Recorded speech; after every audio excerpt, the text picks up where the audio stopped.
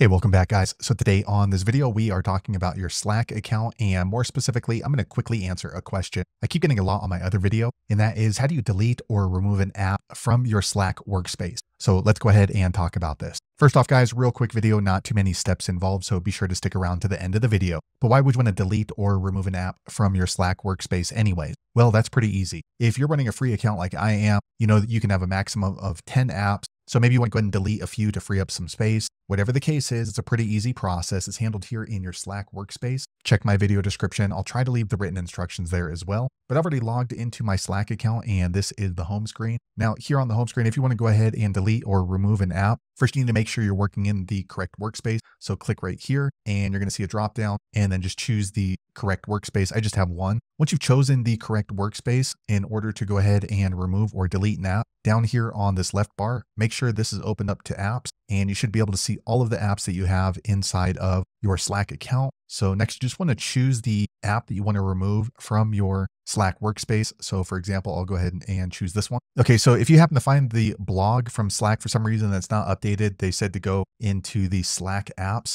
but it wasn't showing up. So what you need to do is do exactly as I did, just click on it. And then once you see that, you're going to see this button here, configuration. So for some reason, some of the apps are actually positioned a little differently. So when you click on Google Sheet, the configuration button is right there. But let's say maybe we're going to click on Asana. Okay, so here's Asana. You can see there's no configuration button. So what you need to do is look up here to the top and then click on About. Okay, once you click on About, you're going to see the configuration button. That's where you need to be in order to remove or delete an app. So let's go ahead and just delete Asana. So we're going to click on configuration. Okay, so once you click on the app configuration, it's going to bring you here. You have these options, description, feature. Make sure that configuration is clicked on, and then you're just going to scroll to the bottom, and then you should see the section here, remove app. Click on remove app. Okay, you get this warning saying that it's going to revoke all permissions and authorizations for this app. If you're okay with that, click on remove app. Okay, now it refreshes. Now you're going to see this green button, add to Slack. And then if we go back here to our Slack workspace, okay, here on the left side, you can see the app has now been removed from my Slack workspace. So there you have it, guys. If you're wondering how to delete or remove an app in your Slack workspace, that's the easiest way I know how to do it. If you know an easier way, be sure to leave a comment below. Let the rest of us know how you did it.